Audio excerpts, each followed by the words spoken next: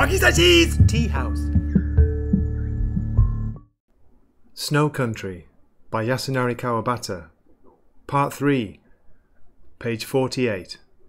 Probably to keep snow from piling up, the water from the baths was led around the walls of the inn by a makeshift ditch, and in front of the entrance it spread out like a shallow spring. A powerful black dog stood on the stones by the doorway, lapping at the water. Skis for the hotel guests, probably brought out from a storeroom, were lined up to dry, and the faint smell of mildew was sweetened by the steam. The snow that had fallen from the cedar branches to the roof of the public bath was breaking down into something warm and shapeless. By the end of the year, that road would be shut off from sight by the snowstorms. She would have to go to her parties in long rubber boots with baggy mountain trousers over her kimono, and she would have a cape pulled around her and a veil over her face. The snow would, by then, be 10 feet deep. The woman had looked down on the steep road from the window of the inn, high on a hill, before daybreak this morning. And now Shimamura was walking down the same road. Diapers hung high beside the road to dry. Under them stretched the vista of the border range, the snow on its peaks glowing softly. The green onions in the garden patches were not yet buried in the snow. Children of the village were skiing in the fields.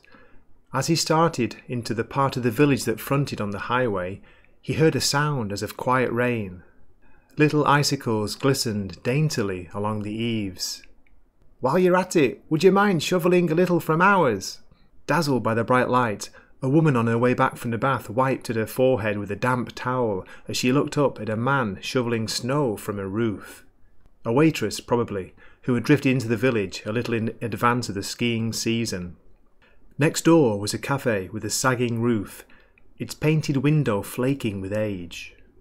Rows of stones held down the shingles with which most of the houses along the street were roofed. Only on the side exposed to the sun did the round stones show their black surfaces, less a moist black from the melting snow than an inkstone black, beaten away at by icy wind and storm. The houses were of a kind with the dark stones on their roofs. The low eaves hugging the ground seemed to have in them the very essence of the North Country.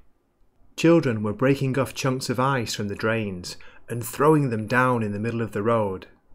It was no doubt the sparkle of the ice as it went flying off into bits that enchanted them so. Shimamura, standing in the sunlight, found it hard to believe that the ice could be so thick. He stopped for a moment to watch. A girl of 12 or 13 stood knitting apart from the rest, her back against a stone wall.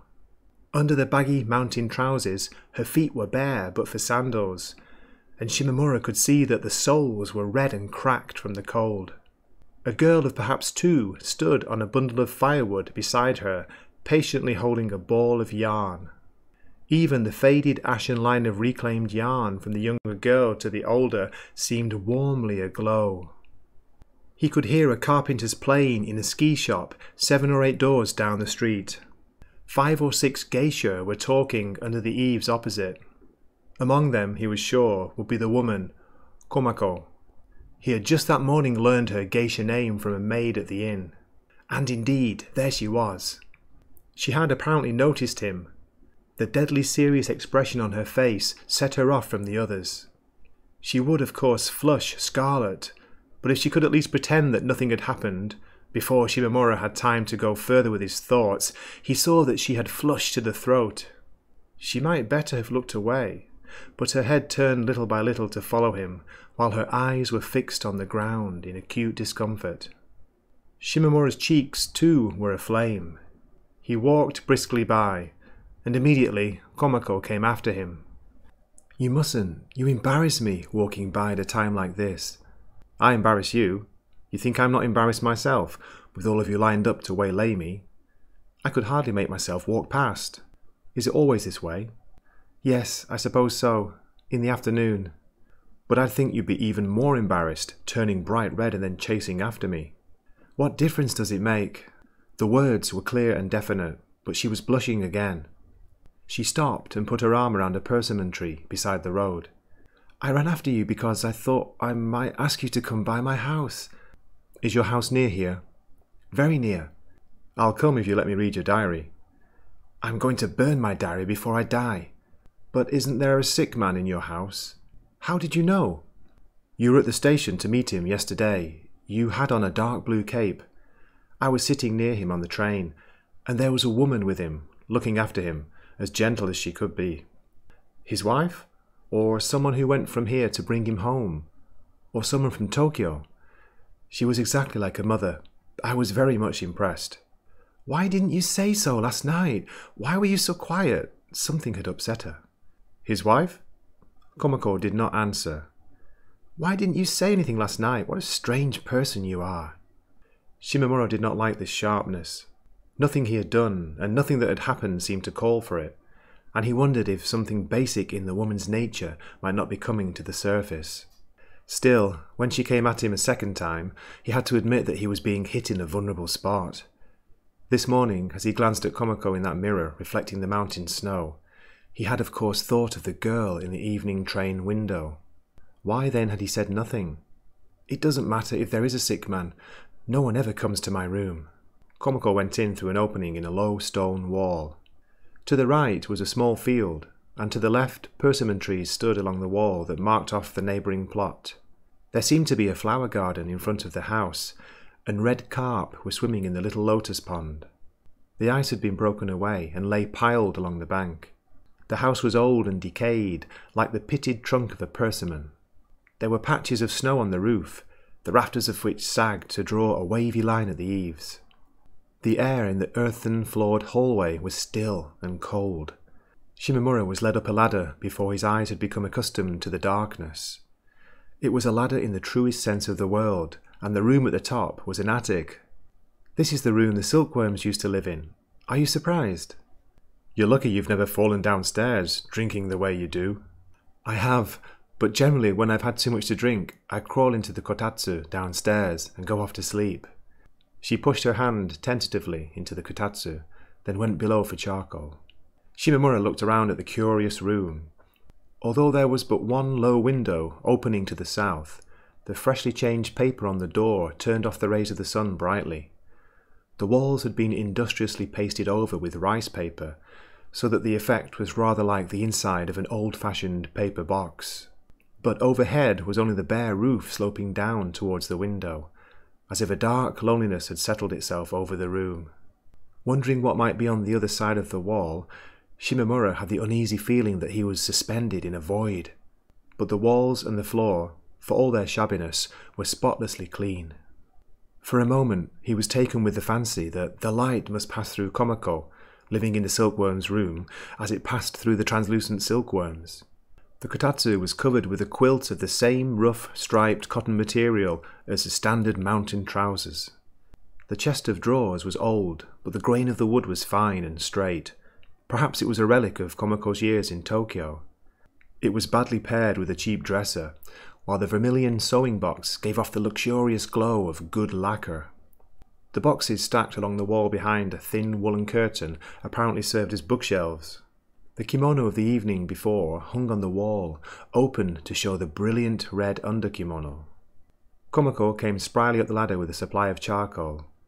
It's from the sick room, but you needn't worry. They say fire spreads no germs. Her newly dressed hair almost brushed the kotatsu as she stirred away at the coals. The music teacher's son had intestinal tuberculosis, she said, and had come home to die. But it was not entirely accurate to say that he had come home. He had, as a matter of fact, not been born here. This was his mother's home. His mother had taught dancing down on the coast, even when she was no longer a geisha. But she had had a stroke while she was still in her 40s, and had come back to this hot spring to recover. The son, fond of machinery since he was a child, had stayed behind to work in a watch shop. Presently, he moved to Tokyo and started going to night school, and the strain was evidently too much for him. He was only 25. All this Komako told him with no hesitation, but she said nothing about the girl who had brought the man home, and nothing about why she herself was in this house.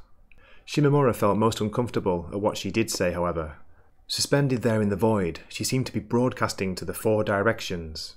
As he stepped from the hallway, he saw something faintly white through the corner of his eye. It was a shamisen box, and it struck him as larger and longer than it should be. He found it hard to imagine her carrying so unwieldy an object to parties. The darkened door inside the hallway slid open. "Do you mind if I step over this, Komako?" It was that clear voice, so beautiful that it was almost sad. Shimamura waited for an echo to come back. It was Yoko's voice, the voice that had called out over the snow to the station master the night before. "No, please go ahead." Yoko stepped lightly over the shamisen box, a glass chamber pot in her hand. It was clear from the familiar way she had talked to the station master the evening before, and from the way she wore mountain trousers, that she was a native of this snow country. But the bold pattern of her obi, half visible over the trousers, made the rough russet and black stripes of the latter seem fresh and cheerful, and for the same reason the long sleeves of her woolen kimono took on a certain voluptuous charm. The trousers, split just below the knees, filled out towards the hips, and the heavy cotton, for all its natural stiffness, was somehow supple and gentle. Yoko darted one quick, piercing glance at Shimamura and went silently out over the earthen floor. Even when he had left the house, Shimamura was haunted by that glance, burning just in front of his forehead.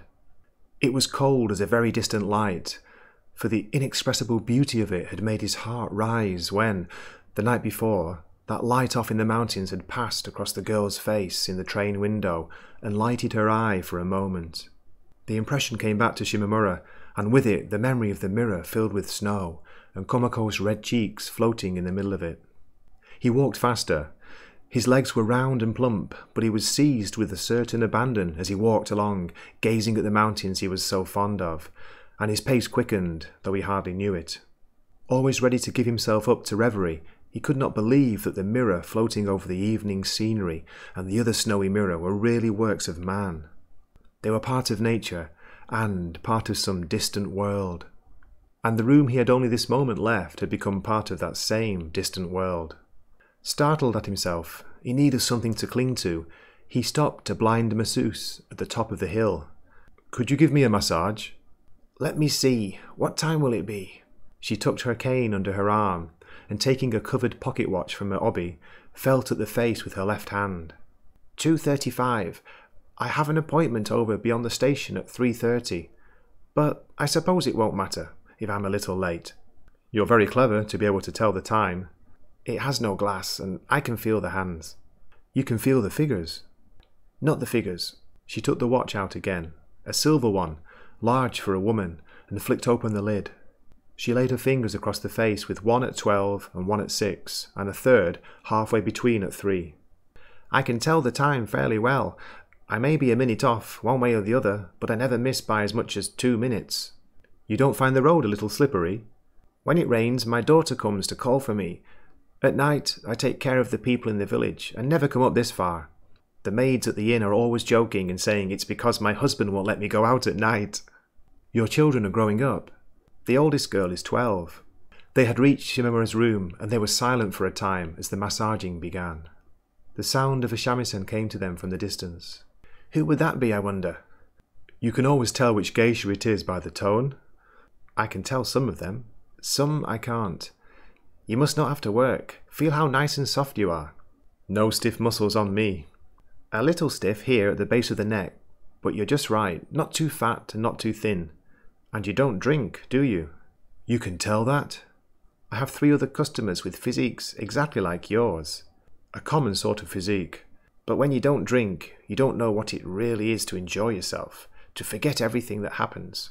Your husband drinks, does he? Much too much. But whoever it is, she's not much of a musician. Very poor indeed. Do you play yourself? I did when I was young. From the time I was 8 till I was 19. I haven't played in 15 years now, not since I was married. Did all blind people look younger than they were? Shimamura wondered. But if you learn when you're young, you never forget. My hands have changed from doing this sort of work, but my ear is still good. It makes me very impatient to hear them playing. But then I suppose I felt impatient at my own playing when I was young. She listened for a time. Fumi at the Izutsuya, maybe. The best ones and the worst are the easiest to tell. There are good ones? Komako is very good. She's young, but she's improved a great deal lately. Really? You know her, don't you? I say she's good, but you have to remember that our standards here in the mountains are not very high. I don't really know her. I was on the train with the music teacher's son last night, though. Oh, he's well again? Apparently not. Oh, he's been sick for a long time in Tokyo, and they say it was to help pay the doctor's bills that Komoko became a geisha last summer. I wonder if it did any good. Komoko, you say? They were only engaged, but I suppose you feel better afterwards if you've done everything you can. She was engaged to him? So they say. I don't really know, but that's the rumour. It was almost too ordinary a thing to hear gossip about geisha from the hot spring masseuse, and the fact had the perverse effect of making the news the more startling. And Komoko's having become a geisha to help her fiancé was so ordinary a bit of melodrama that he found himself almost refusing to accept it. Perhaps certain moral considerations, questions of the propriety of selling oneself as a geisha, helped the refusal. Shimamura was beginning to think he would like to go deeper into the story, but the masseuse was silent. If Komoko was the man's fiancé, and Yoko was his new lover, and the man was going to die, the expression wasted effort again came into Shimamura's mind. For Komoko thus to guard her promise to the end, for her even to sell herself to pay doctor's bills, what was it if not wasted effort? He would accost her with this fact, he would drive it home when he saw her again, he said to himself. And yet her existence seemed to have become purer and cleaner for this new bit of knowledge. Aware of a shameful danger lurking in his numbed sense of the false and empty, he lay concentrating on it, trying to feel it, for some time after the masseuse left. He was chilled to the pit of his stomach, but someone had left the windows wide open. The colour of evening had already fallen on the mountain valley, early buried in shadows. Out of the dusk, the distant mountains, still reflecting the light of the evening sun, seemed to have come much nearer. Presently, as the mountain chasms were far and near, high and low, the shadows in them began to deepen, and the sky was red over the snowy mountains, bathed now in but a one light. Cedar groves stood out darkly by the river bank, at the ski ground, around the shrine. Like a warm light, Komoko poured in on the empty wretchedness that had assailed Shimamura. There was a meeting at the inn to discuss plans for the ski season. She had been called in for the party afterwards. She put her hands into the kotatsu, then quickly reached up and stroked Shimamura's cheek. "You're pale this evening. Very strange." She clutched at the soft flesh of his cheek, as if to tear it away. "Aren't you the foolish one, though?" She already seemed a little drunk. When she came back from the party, she collapsed before the mirror, and drunkenness came out on her face to almost comic effect. "I know nothing about it. Nothing. Oh, my head aches. I feel terrible. Terrible. I want a drink. Give me water." She pressed both hands to her face and tumbled over with little concern for her carefully dressed hair. Presently, she brought herself up again and began cleaning away the thick powder with cold cream. The face underneath was a brilliant red. She was quite delighted with herself. To Shimamura, it was astonishing that drunkenness could pass so quickly. Her shoulders were shaking from the cold. All through August she'd been near nervous collapse, she told him quietly.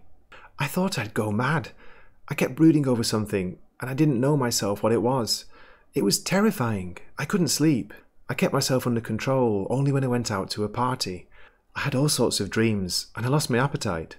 I would sit there, jabbing at the floor for hours on end, all through the hottest part of the day." "When did you first go out as a geisha?" "In June. I thought for a while I might go to Hamamatsu."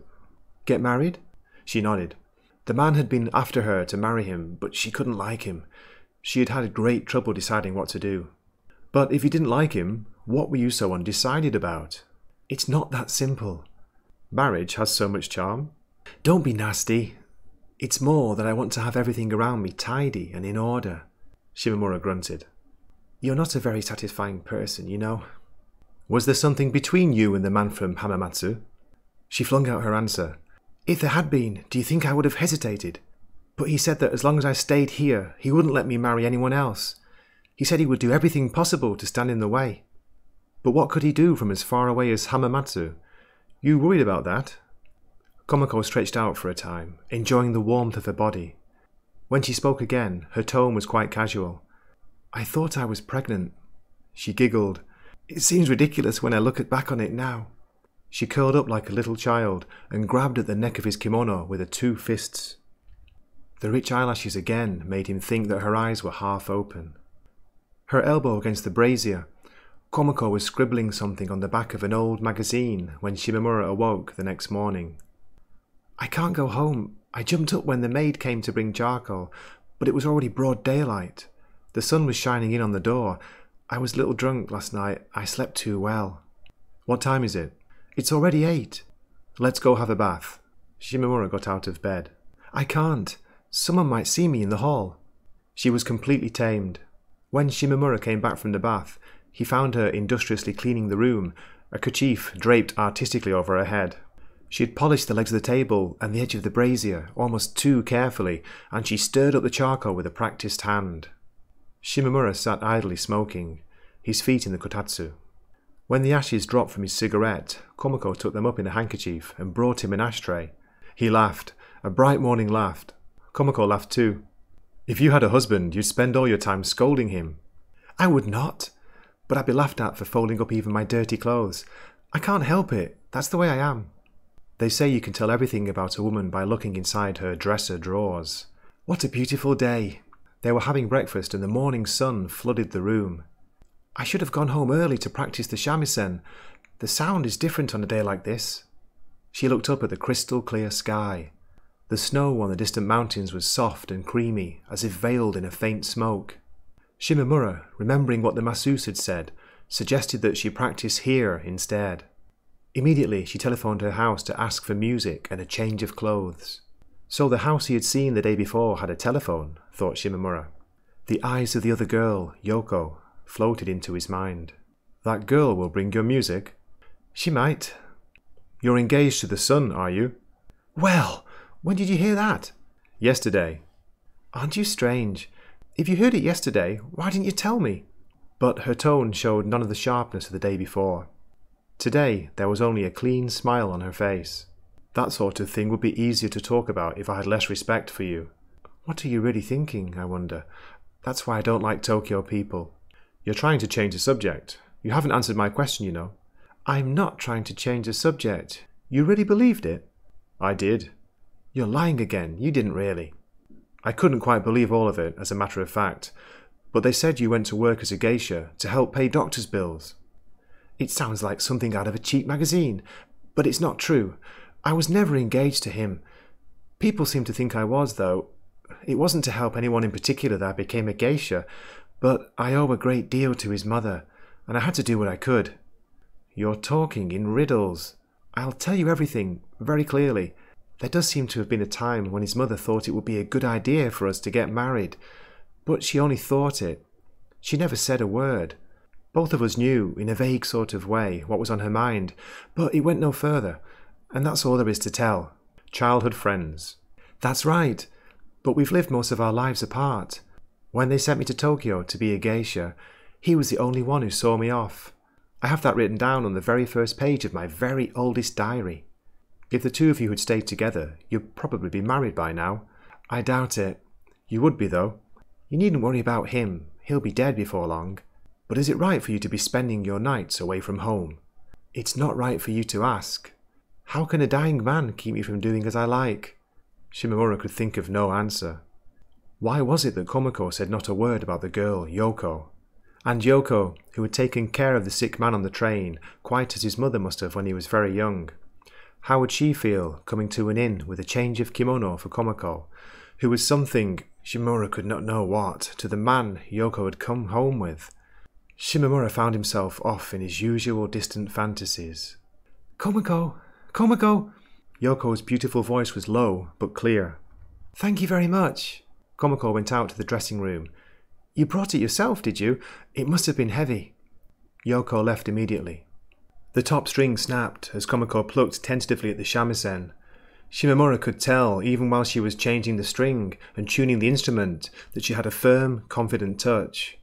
She took up a bulky bundle and undid it on the kotatsu. Inside were an ordinary book of lyrics and some 20 scores. Shimamura glanced curiously at the latter. "You practice from these?" "I have to. There's no one here who can teach me." "What about the woman you live with?" "She's paralyzed. If she can talk, she ought to be able to help you." "But she can't talk.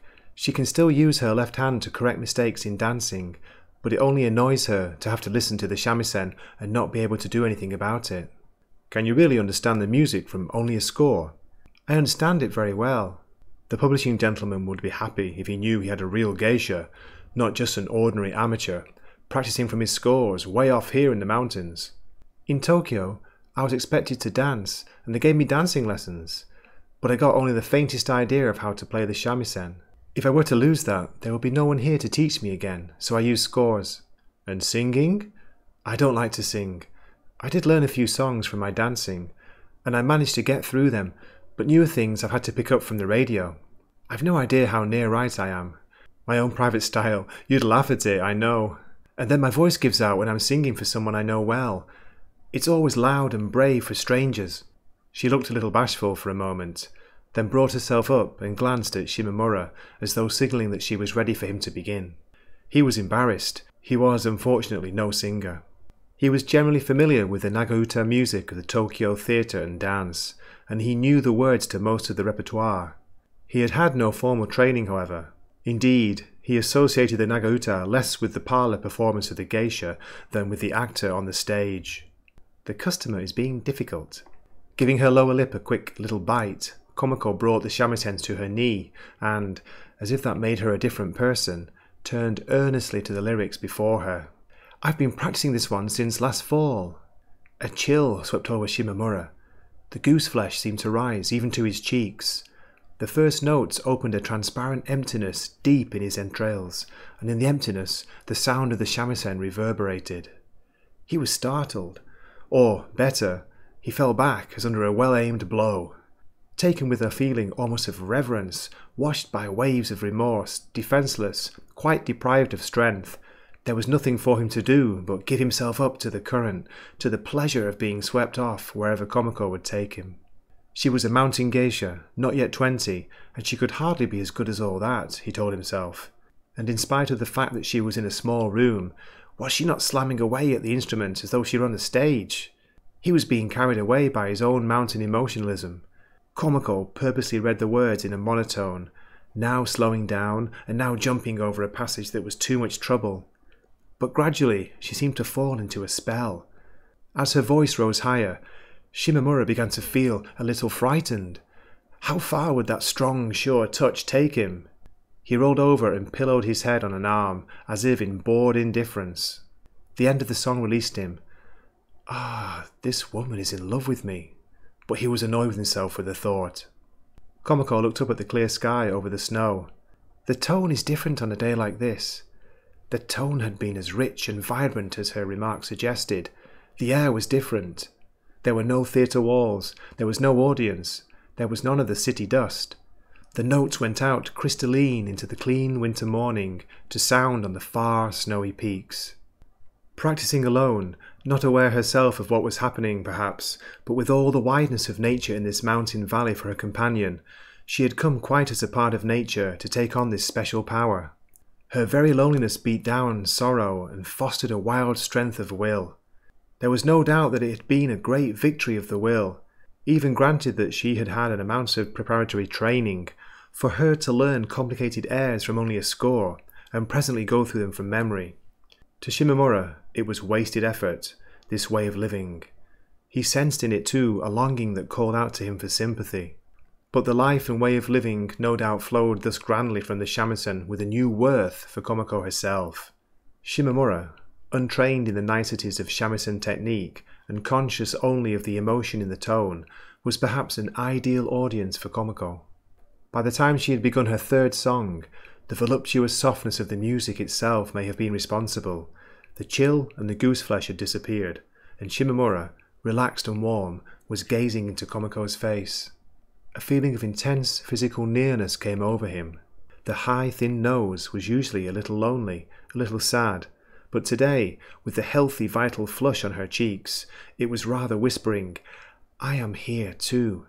The smooth lips seemed to reflect back a dancing light, even when they were drawn into a tight bud.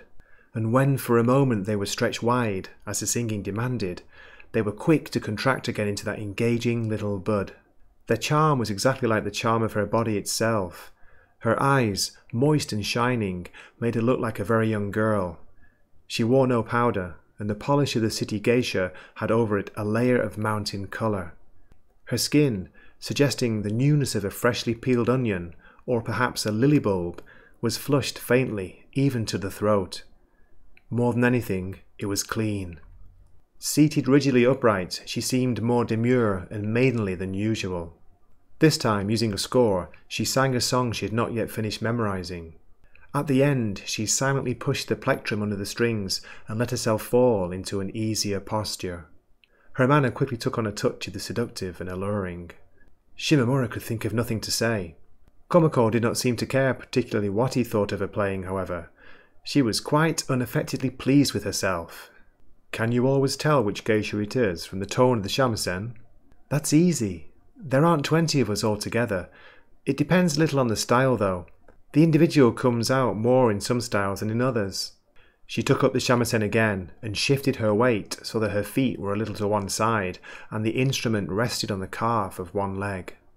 This is the way you hold it when you're small. She leaned toward the shamisen as though it were too large for her. Dark hair. Her voice was deliberately childish and she picked out the notes uncertainly. Dark hair was the first one you learned? She shook her head girlishly, as no doubt she did in the days when she was still too small to hold the shamisen properly. Wakizachi's Teahouse. Please subscribe.